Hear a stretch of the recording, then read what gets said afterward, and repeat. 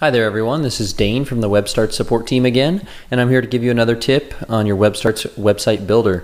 So we have a question from Richard who is wondering how to delete files from his file manager because he has reached his file limit and he has some videos in there that he doesn't want to use anymore. So I'm going to show you how to do this. Just log into your WebStarts account and click on Edit Website. You're going to need to access your file manager to see all of your files. So click on Insert, and then click on File, Image, Video, Music, or Flash. Any of these will open it for you. So here's all your files. You can see everything that you've uploaded in the past. You'll probably have more than this.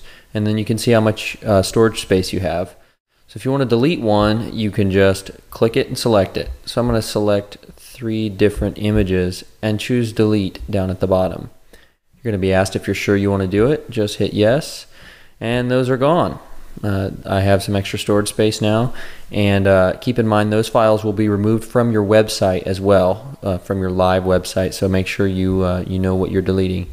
But now I have the free space and I can continue to upload other files. So if you have any more questions about this, make sure and email us at support@webstarts.com or access our help documents at support.webstarts.com. Thank you.